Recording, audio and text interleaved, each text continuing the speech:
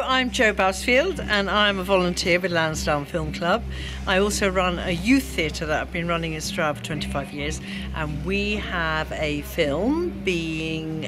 screened at the this film festival, and that's on the 19th of March at 4 o'clock at Lansdowne Hall. So I've got two young filmmakers who grew up in Stroud and they now work in the film industry, and they've got a sort of 20-minute slot each where they're showing their movies, talking about them, where they can take answers from the audience, and then we'll show our lovely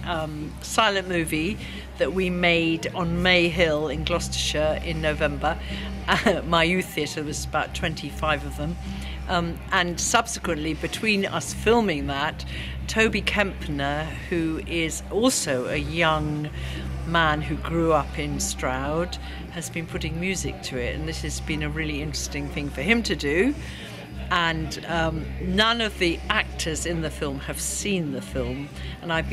we edited it with Philip from Stroud Community TV, plus 3 of the young people from my youth theatre who were really interested in learning about editing. And it's been a really nice project, so I can't wait for that.